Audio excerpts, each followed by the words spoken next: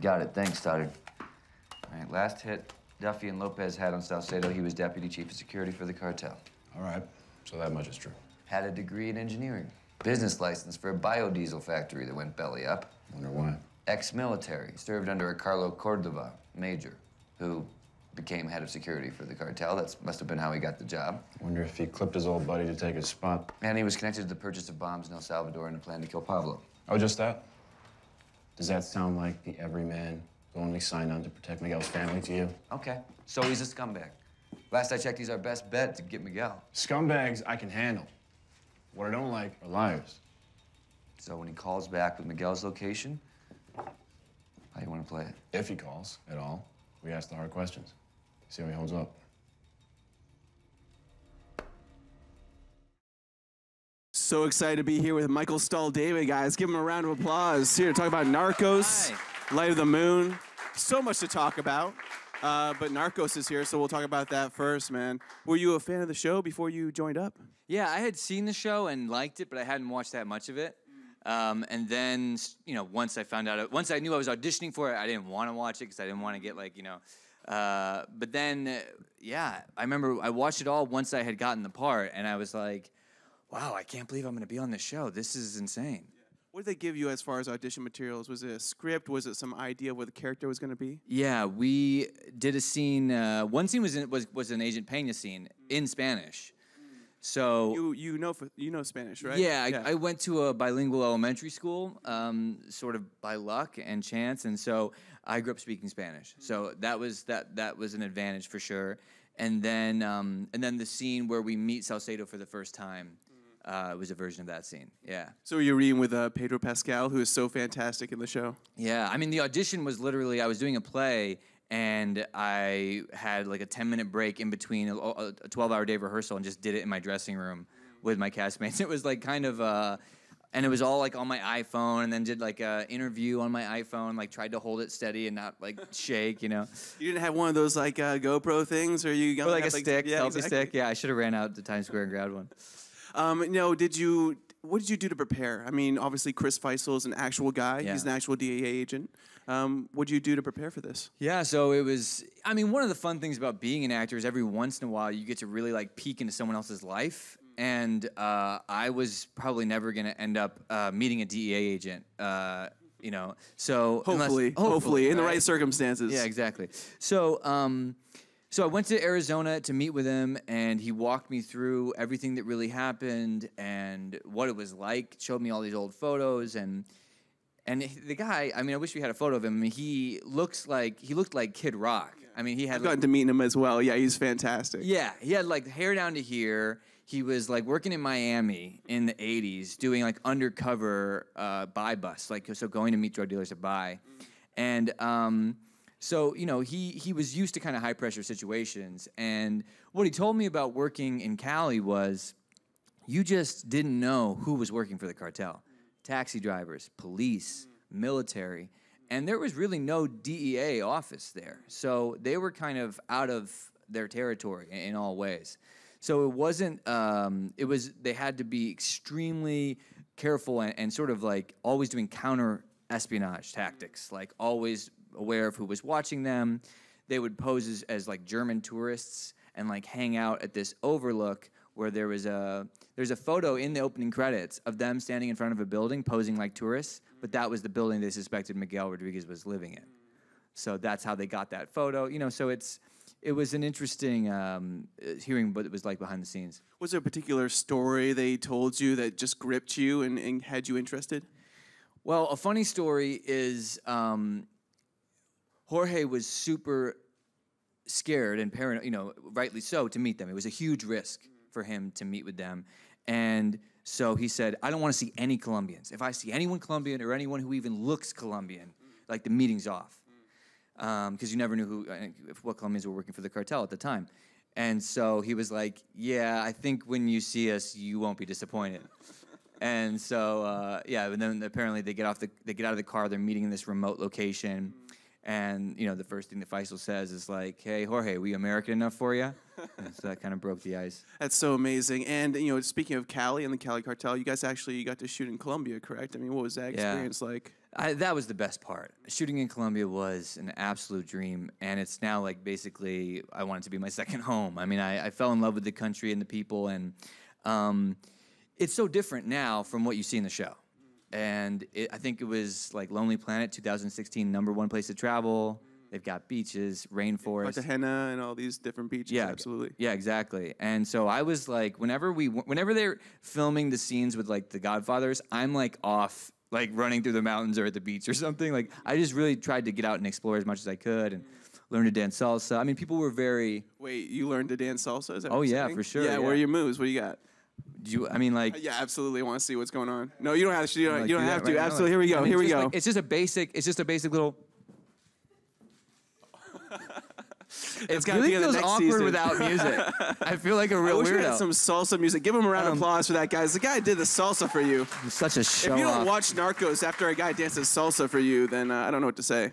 Yeah, yeah. It was. I mean, I was there, so I had to do it. I mean, and it was an amazing time to be there too, because they just had this historic peace process this year.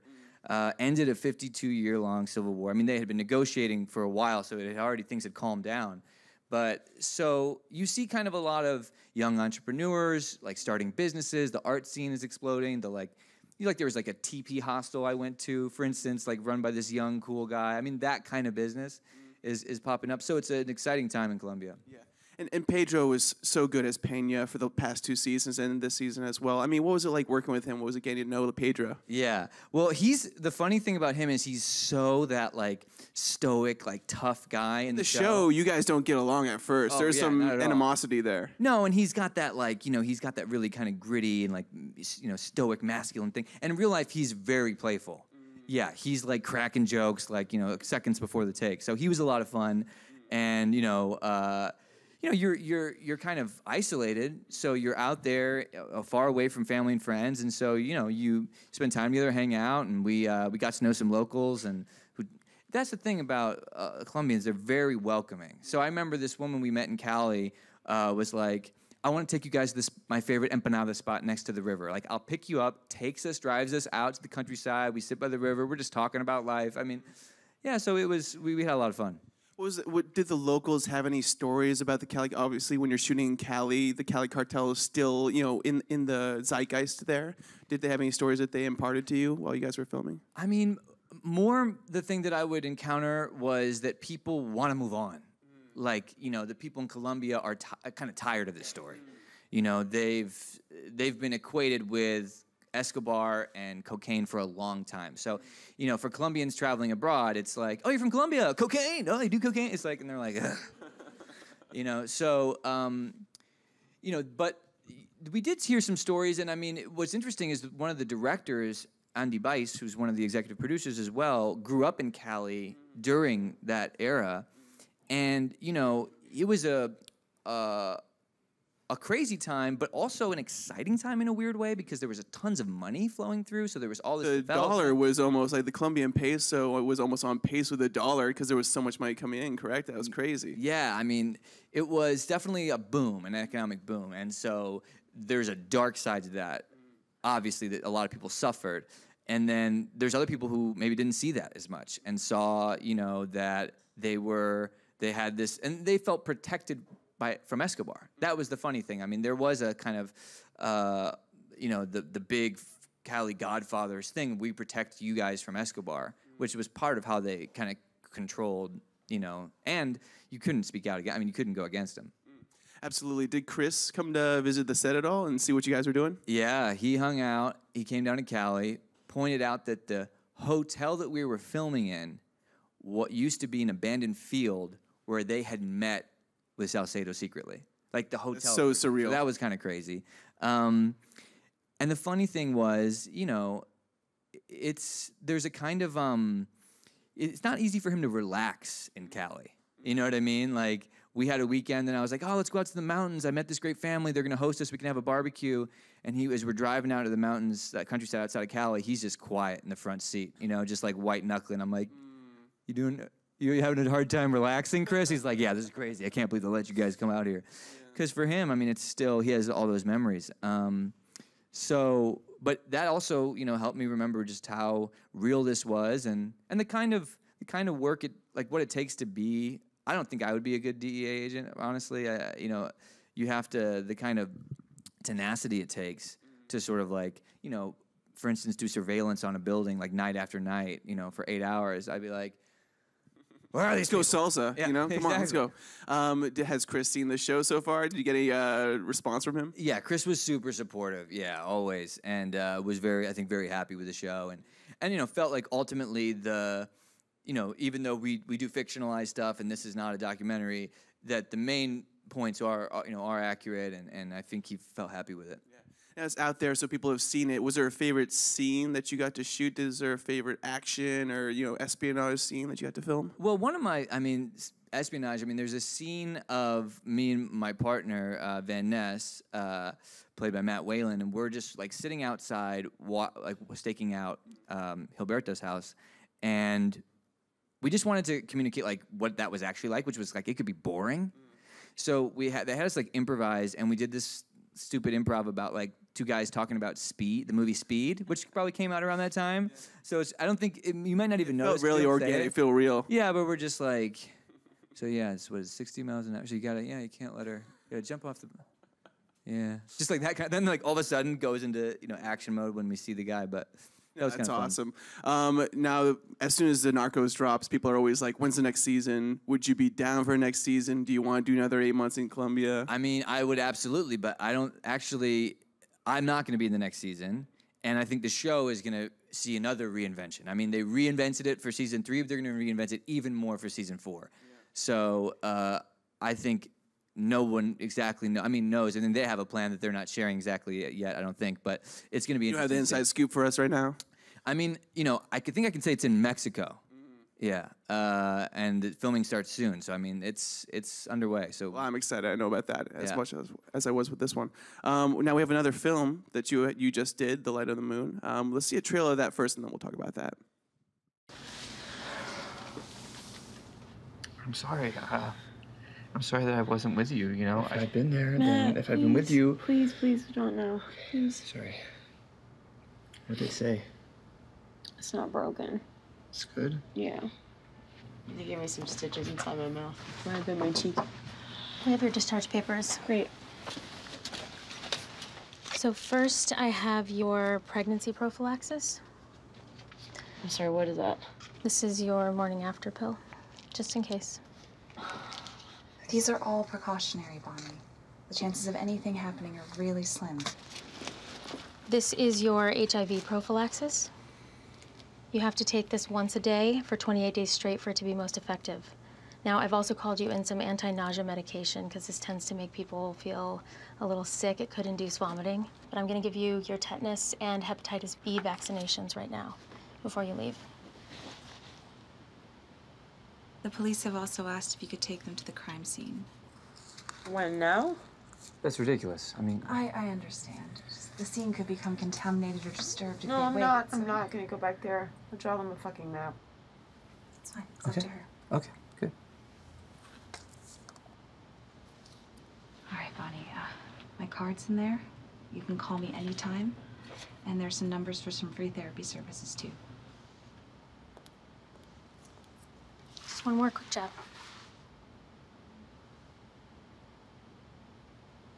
Okay, all done. Let's get out of here. Such a powerful clip right there. Stephanie's performance is brilliant. Why don't you mind? Do you mind telling us a little bit about what the film's about? Yeah, it's a scene that is illustrative of the film, but it's also it's a tough thing to just see that. But it's essentially about the aftermath of a sexual assault. So a young successful architect is assaulted on her way home, and it's about how that affects her relationship, her life, and how she tries to put it behind her and wants to return to normalcy quickly, and it's about that not being as easy as she would like. And you play her boyfriend, Matt, right, who finds out about this after he sort of went out with his friends or went out with some work colleagues right. to celebrate that night and wasn't around. What about the script did you connect with and wanted to tell? Yeah, I mean, I felt like when I read the script, I was like, this is not a story I've ever seen before, which is, it's not rape as a plot device or a revenge story or something to make the character seem like edgier and more interesting. It's about just what is the aftermath? What is that like? What is it like to have sex with your boyfriend for the first time after you've been assaulted? What's it like to, if your boyfriend starts becoming the perfect boyfriend all of a sudden and giving you breakfast in bed and staying home from work and being there, and it's like, whoa, whoa, whoa, whoa. What is this new version? I just want the regular, you know, my life back. So it's about a couple navigating that. And it's about, you know, and I had never seen that before. So that felt really emotionally intelligent to me. And just felt very, very honest. She had done a bunch of research, and you know, the writer-director, this had happened to a friend of hers. So, and you know, it happens to a lot of people and affects a lot of people. And, you know, and men are the ones doing it for the most part. So it's also right now in this moment after Harvey Weinstein and everything, I think there's an opportunity for a conversation about, okay, so what's going on with us, with guys in the culture? Is there something in our culture that says men have to be dominant, in control, strong, and then that's also connected to violence. That's a lot of the ways we see dominance displayed, and then we see that spilling over into into violence against women. So how does that connect to just like sexism, misogyny, calling someone, catcalling someone on the street, all these like little much smaller things? But you know, there was a scene that was cut where she gets catcalled. And it's sort of like, you know, there's a lot of guys would say, like, hey, I'm being nice, you know, and some women occasionally, you know, might say, hey, that was a nice interaction, but a lot of times it's not. And you don't know who you're talking to when you call out someone on the street. You don't know what they've been through, or, you know, you could be talking to someone who's a survivor of assault. So then, you know, it's kind of, how do we as men sort of ask each other to think critically and sort of take a leadership role in saying, hey, you know, that's not cool, which is not easy to do. Yeah, it's great the lens is being pointed at it. Obviously, there was that video of the girl walking around New York City getting catcalled. Right, holla back, yeah. Yeah, hello catcallers, or that Instagram handle that was going on. How is it to sit in those scenes? How is it to be around Stephanie when she's filming something like that? Obviously, that clip is tough to watch, but I imagine it's tough to be on that set. And the whole film, I just want people to know the whole film is not that heavy. There are moments of levity in it, and also just more normalcy, and it's not that. That's kind of one of the turning back, yeah. Yeah, and so it was actually very satisfying filming this. I mean, Stephanie's incredible, first of all. I mean, she's so funny on Brooklyn Nine-Nine, and then she comes into this film and is just an emotional powerhouse. And so she was very easy to act with. And, you know, the director gave us a lot of, you know, kind of space and time to make us, for us to feel comfortable. And so I remember the first time we improvised one of the most dramatic scenes, rehearsed it. It was like, oh man, I wish we were rolling camera on that. I mean, it was just, we had a connection, a chemistry. So it was a real pleasure in that way. I mean, obviously, Narcos, this movie. I mean, these characters are different. The situations are different. The characters are different. What are you connecting to what are you looking for when you see a script, when you see a pilot? I mean, like, the most basic answer of what I look to in a script is just something that's well written, you know, and something where you feel like, oh, this is a good story, good storytelling. I mean, that's the baseline. And the fact is, like, I'm not exactly in a place where I can be much more picky than that. If something is compelling, I'm throwing my hat in the ring. Yeah. We had Rob Reiner here recently, and LBJ. Obviously, you were just in that. I mean, what was that experience like being on that kind of set? Yeah, I mean, it's wild, you know, working with people who have that kind of legacy behind them, like Rob Reiner. I mean, but you know, you really just have the task at hand, which is the scene that you're shooting that day. You know, for Bobby Kennedy, I had like these fake teeth that I would wear, these big teeth. I had colored contacts, which kind of blur your vision in a weird way.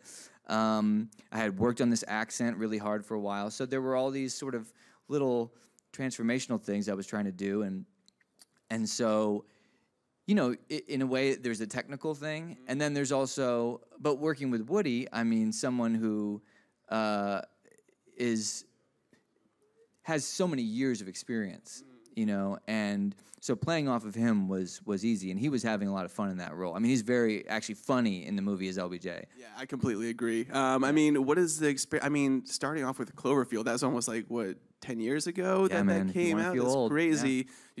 Come on, man. But I feel like people watch that movie still all the time. It lives out there on the Netflixes. You still get a lot of Yeah. people who connect you to that film or see you in New York and wonder if they should be looking out for a monster frozen down the streets or something. Yeah, I'm like, it's definitely like a cult classic, you know, in some ways, and which is awesome. And yeah, that was a really wild thing to happen, like sort of early in my career. I was suddenly on this huge set, and it was amazing. And you know, I think also I just had someone say to me today that like, oh, we were all trying to figure out what that trailer was, and we're online. I mean, J.J. Abrams really does know how to, you know, get people curious. He's got another one coming out that people are really curious about too. Yeah, he's a marketing genius. Can you give us a slice of life on that? Sammy, T.J. Miller, all you guys just sort of God. firing on all levels. It's crazy. Yeah. You guys have both sort of risen up the ranks. Well, TJ's an absolute maniac in the best sense of the word. So he was always just like having us in stitches. Lizzie Kaplan also hilarious. But it was like a tough shoot. I mean, it was a lot of just running around. What's your and cardio like up? pretending like you're about to die, basically. So like, you know, jumping rope and just so that you were actually like breathing heavily and that kind of stuff. So you were offset, jumping rope, and Yeah, coming back on. I would be like jumping rope before, you know, before it's. I was wondering how you were looking so exasperated. And TJ Absolutely. was like, "Yeah, I'm behind the camera, so go screw yourself." Yeah. That's amazing. Well, we have some audience questions, so we're going to start right there. Hi there. So Carlos Munoz, I'm not sure if you've heard, he's been shot and killed in Mexico after he's been scouting for locations. And you've mentioned how Colombia feels like your second home, but when news like this come out, do you ever like stop and think like, wow, them, you know, involved with real world, like, you know, real deal stuff, and then it could be potentially dangerous? I know there was also a question about you guys not filming in Mexico and going back to Colombia. So how was your team feeling about that? Well, I mean, and to be clear, I'm essentially not involved anymore with Narcos, but I did hear that news, of course, like everybody did, and was, you know, horrified, and it is really sobering.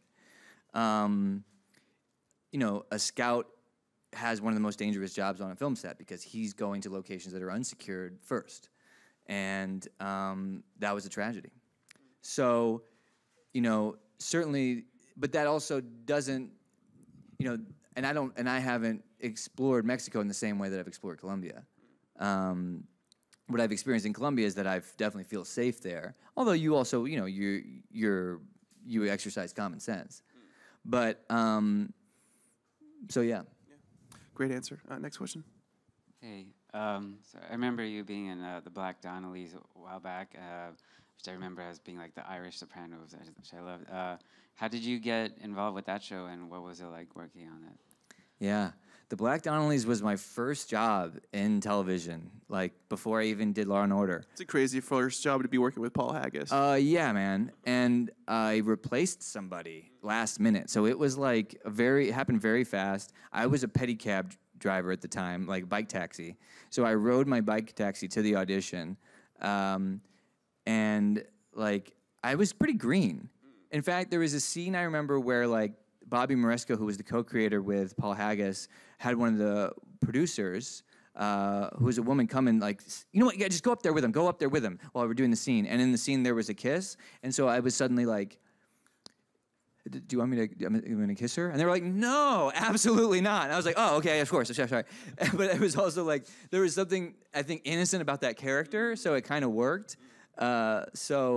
But I was try to kiss producers. That's what you're saying. No, right? Absolutely not. No, that was a very green moment. But I just was literally like, what am I supposed to do? I'm not supposed. Okay, cool. But it was certainly a learning experience to be on that show in a huge way. And were you still a pedicab driver after doing Yeah, that because show? didn't took a while for the check to come through. So I was like going from set to like, all right, well, better get back on the bike taxi. Hey, Paul, you need a ride to somewhere? Yeah, exactly. Amazing. One more question. Hi, Michael. Hi. As someone who also loves to dance salsa, I'm wondering, you know, do you have a preference, salsa on one, salsa on two, and what are some salsa artists that you like to listen to? Why weren't you up there salsaing with him? Put on the music and I'll do it. Yeah, exactly. The on two is that the Puerto Rican style? Isn't it on two? More Caribbean, yes. Yes, more Caribbean. Okay, so maybe not just Puerto Rican, but I think on one is what I do. Yeah, that's what I know how to do. And artists, let's see. I just met Ruben Blades. He's dope. Oh man, there's Grupo Nietzsche. That's like a big one. Yeah, so and the cool thing too about this was I've always kind of liked salsa music, but I didn't know it. So now I'm sort of getting to know which songs I like. There's like some Boogaloo All-Stars or something that has a couple great songs. So yeah, I mean I'm still learning, but it's been super fun. And the cool thing about New York is there's tons of salsa stuff all summer. So there's like free events everywhere. Yeah. Well, if you guys want some great music, some great performances, Narcos is on Netflix right now. And then Light of the Moon is out November 1st, correct? November 1st at the IFC Theater. Come on down. It will not be as depressing as that clip was. And we'll be there for a lot of the screenings, especially I'll be there November 1st and 2nd. I'd love to say hi and talk to you about what you think of the film and hear about it. Check it out, guys. Thanks so much for being here, Michael. Give him a round of applause, guys.